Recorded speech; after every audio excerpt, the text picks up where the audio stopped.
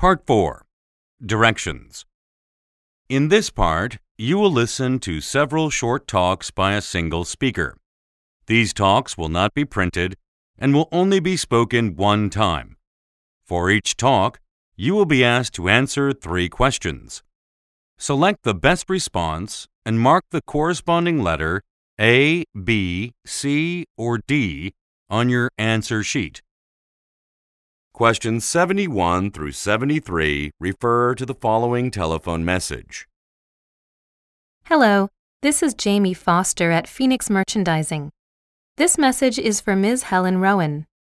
I need to inform you that the specific model of VelociClean vacuum cleaner that you ordered is out of stock. However, we do have something similar called the Wade & Platinum. It is lightweight and removes more dirt from carpets than other models. Because of its design, it's easy to control and move around any indoor space. And since we were unable to fulfill your original request, we can offer you free delivery if you purchase the Wade & product. If you're interested, you should visit our shop, and I'll show the vacuum to you. Number 71. What is the purpose of the message?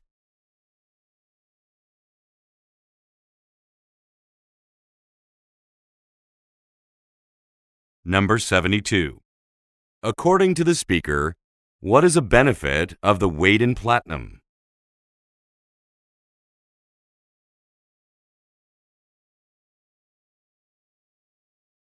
Number 73. What does the speaker recommend?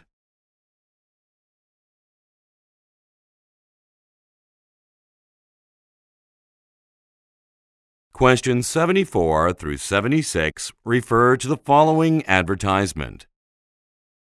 Are you in need of a boost to your workout? Then try PowerSource, the brand new enhanced water drink from Pure Athletics. PowerSource is infused with various essential vitamins that will give you the extra energy you require during your favorite physical activity. And now, check out our special online promotion. To the first 1,000 customers who fill out a short survey on our website, we'll ship a free bottle of our newest PowerSource flavor, Berry Mix. But this offer is only good until supplies run out, so act now. This won't last for long. Pick up a bottle of PowerSource today and add some energy to your workout. Number 74. What kind of product is being advertised?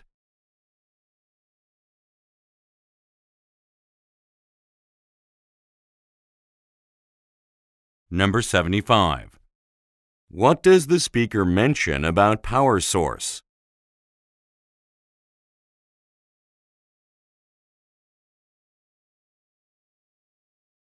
Number 76. What does the speaker mean when he says, "This won't last for long"?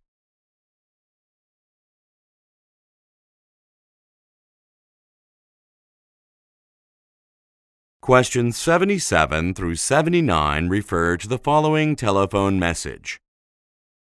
Good evening, Ms. Jameson. This is Richard Powell calling from Smithson & Howard. As you already know, we are supposed to meet at your office this afternoon to review design plans that my firm created for your new home. However, an emergency meeting has come up which I must go to at 1 p.m. Consequently, I can't visit you today, but will be sending a colleague of mine, Lori Fielding, to take my place. She's very familiar with the plans for your house and can answer any questions that you may have. I apologize for the inconvenience and appreciate your understanding. Number 77. Where does Mr. Powell most likely work?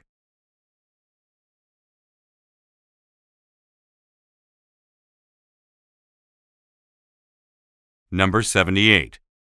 What must the speaker do in the afternoon?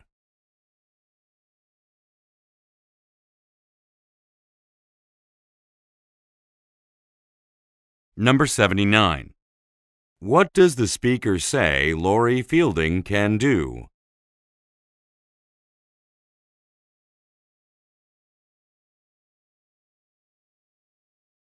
Questions 80 through 82 refer to the following broadcast. This is Patrick West reporting live for WRRE Eyewitness News. I'm here at West Wellington Park, and we've got warmer than usual temperatures, a nice breeze, and clear skies again on the last day of the annual Cherry Festival. So come on down. There's something for everyone. Kids will enjoy the exciting rides and games, parents will appreciate the musical and cultural shows, and both will love the delicious food being served by the many booths set up here. The festival will end tonight after the 8 p.m. Mississippi Mounds concert. I'll be joined by the event organizer after a short commercial break, so be sure to stay tuned. Number 80. What is the broadcast mainly about?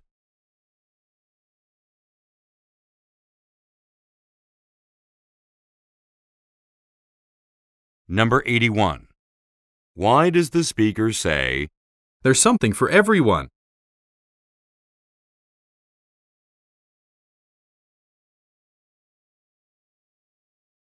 Number 82. According to the speaker, what will happen at 8 p.m.?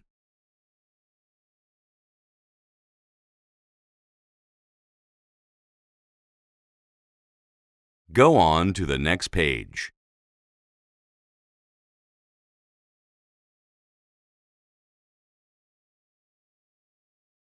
Questions 83 through 85 refer to the following instructions.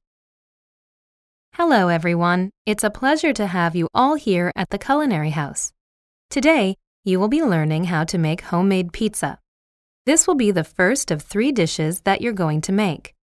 I've already set printed booklets on the counters containing all of the recipes that you'll need this morning.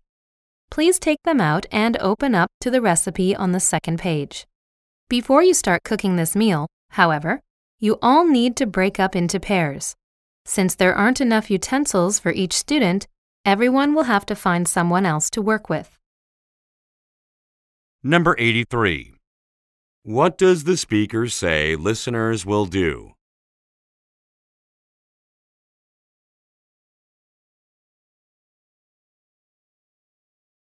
Number 84.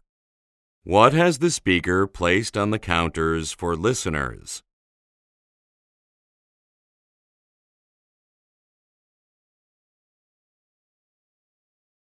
Number 85. Why do listeners need a partner?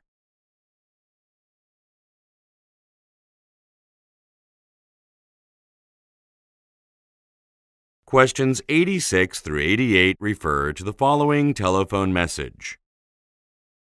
Hello, Zach. My name is Alison Peng, and I'm calling from Creative Prime Agency. I've contacted several galleries in the Richmond area about your work and heard back from Electric Space downtown. The curator from that gallery expressed great interest in the contemporary paintings you created and said she'd be delighted to exhibit them there in October. Electric Space's art gallery is a newly renovated building with ample space for your large-scale landscapes. It's hard to imagine a better choice. So please let me know if you'd like to take advantage of this wonderful opportunity. Number 86. Who most likely is the listener?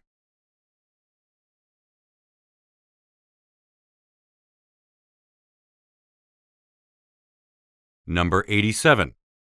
What does the speaker imply when she says, It's hard to imagine a better choice?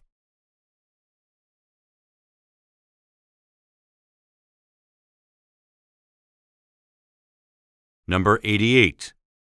What does the speaker instruct the listener to do?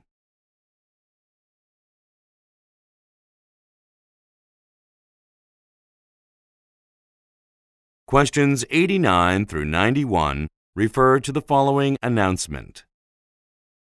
May I have your attention, please? An inspector from the Federal Department of Safety will be visiting our plant next Friday, the 12th. I just want to remind you all of a few things. First, because the inspector will examine each work area, you all must ensure that our safety equipment is in good condition. Following this meeting, I will hand out lists of things to check. Please fill these out and hand them in to your supervisor by the end of the day. Also, there will be a short meeting at 3 o'clock for all departmental managers. Since the conference room has been reserved already, we'll gather in my office. At that time, we will go over the entire schedule of events for the day the inspector visits our facility. Okay, that's all for now. Number 89. Who does the speaker say is coming to visit?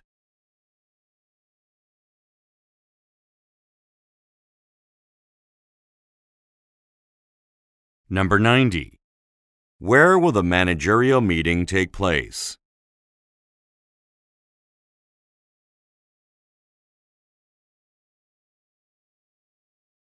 Number 91. According to the speaker, what will be discussed during the meeting?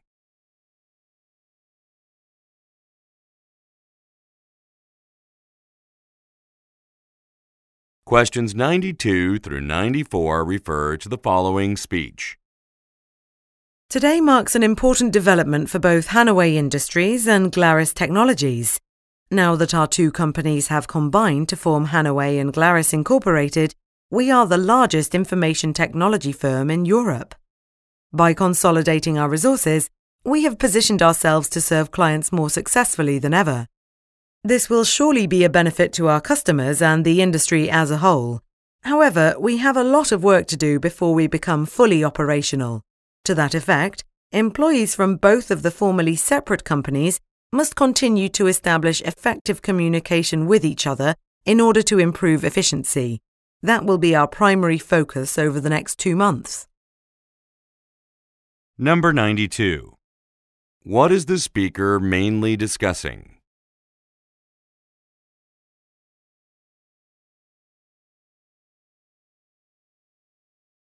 Number 93. What does the speaker mention about Hanaway and Glaris Incorporated?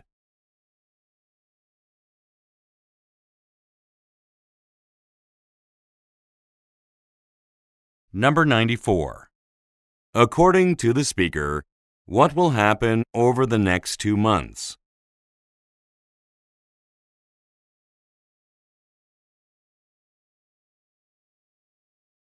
Questions 95 through 97 refer to the following telephone message and invoice.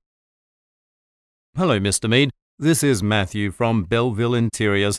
I want to let you know that we'll be able to put up the wallpaper in your new office next week on March 29th rather than April 3rd, as one of our current projects will end earlier than expected. You wanted us to start as soon as possible, so I assume this plan is acceptable, but, please call me back to let me know for sure. One more thing. I double-checked the measurements of your office, and it will actually take 11 rolls of wallpaper to cover the walls. I'll update the original invoice and send you a new copy this afternoon. The only change will be the additional charge of $38, plus tax, of course. Number 95. What is the purpose of the message?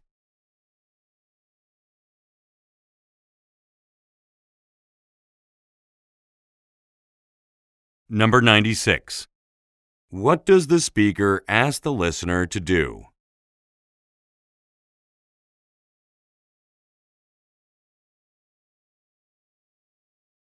Number 97. Look at the graphic. Which quantity on the invoice has to be updated?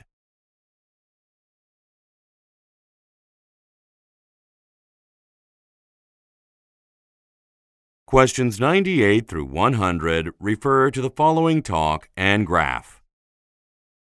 After reviewing last quarter's financial reports, the CEO has decided that we need to reduce expenditures across the board. He asked that all employees come up with ways to cut their department's expenses. So it's our responsibility to reduce spending in the marketing department. This is a priority, so you should postpone your other projects if necessary. There isn't much we can do about the expense that accounts for the greatest share of our operating budget, but I guess we could try to reduce the next largest item by 20%. I have prepared an overview of our department's monthly expenditures to help you with this task. I'll hand it out to everyone in a minute. Number 98.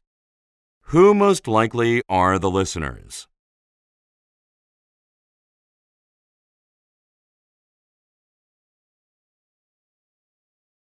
Number 99. Look at the graphic. Which expense will most likely be reduced?